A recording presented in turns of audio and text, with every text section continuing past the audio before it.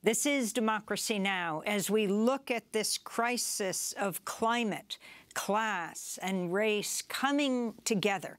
One of the poorest states in this country, a city that's over 80% African-American, Jackson, Mississippi. More than 180,000 residents are on their third day without running water. We're talking about water to drink. We're talking about water to flush the toilet. We're talking water to bathe in. Officials say the crisis could last indefinitely. For more, we're joined by Kali Akuno, longtime activist, co-founder and co-director of Cooperation Jackson, an organization that works to democratize the economy and empower the Black community. Welcome back to Democracy Now!, Kali. If you can elaborate on what the mayor has just shared with us, the description of what's happening on the ground, and how people are coming together on the ground. You had a resident that we just played before we spoke to the mayor saying that the state is defunding majority Black cities and mayors.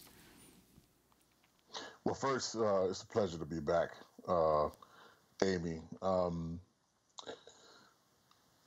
Let me describe a little bit of where I am. I'm currently in New Orleans when the mayor issued the warning on Saturday for folks to evacuate.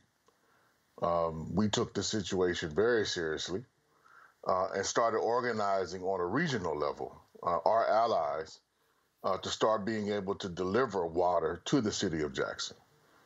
As the mayor noted, we are not new to this situation, unfortunately. So we could anticipate that we were going to need some resources independent of what the state was going to be able to offer and deliver. And in our case, not being at least in our immediate community, not being reliant on the timeline, particularly of the state government, to deliver vital resources to our community. Too often, they've declared emergencies and then not delivered or not delivered in a substantial amount of time to actually help people on the ground. So our organization, along with several of our allies throughout the Gulf Coast, started mobilizing over the weekend to start gathering up resources to be able to deliver to the people of Jackson in their time of need. And it is a little bit worse than what we anticipated. We've been under these boil water notices, I think, as the mayor noted, for months. We've been under many of these on a constant level for years.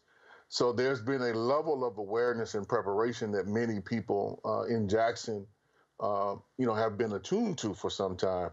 But now that we've kind of reached this acute phase of system failure, we are going to be a bit overwhelmed. And I think the commentator that you had just talking about the situation, being untenable, that is really what it is going to be like, I think, for many in our city for weeks to come.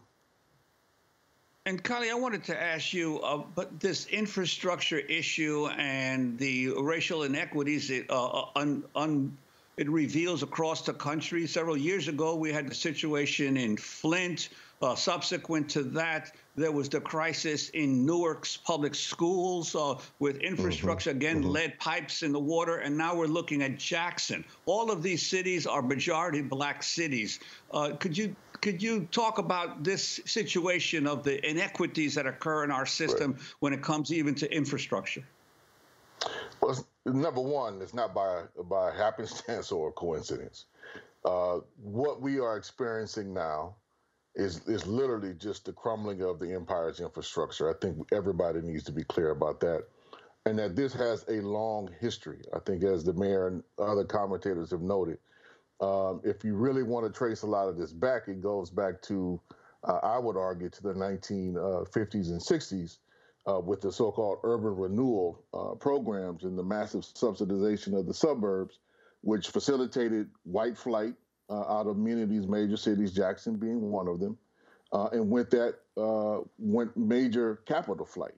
And that has continued with very chronic programs of divestment and deindustrialization in many cases in most of the cities like Jackson, which is just left crumbling in infrastructure. And every city that you mentioned, Newark, Flint, Detroit, we can go on. This story, this development, which was facilitated by programs which are developed on a national level right after World War II is what brings us to this dimension of the crisis.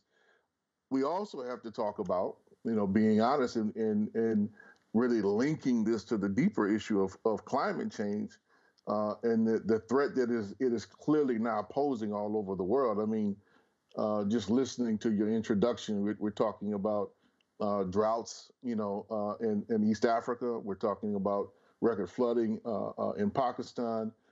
We have severe drought going on in Western Europe right now, in the western portion of the United States.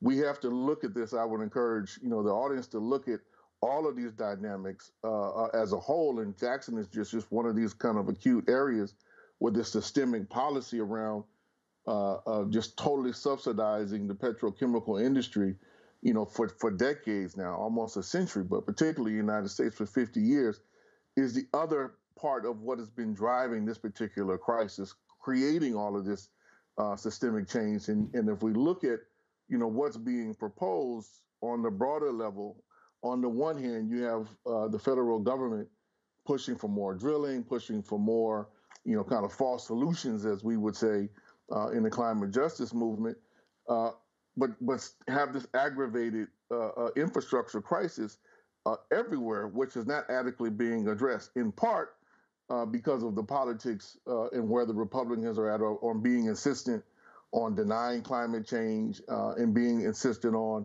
more privatized solutions. But, on the other hand, what a lot of the Democrats and the liberals are proposing are also a set of false solutions, which are based upon kind of these market dynamics, which really don't work and just continue to aggravate the inequities and the inequalities that we are facing in a city like Jackson. And Kali, we only have about 30 seconds left, but there have been attempts in the past to privatize the water supply in Jackson. Could you talk about that?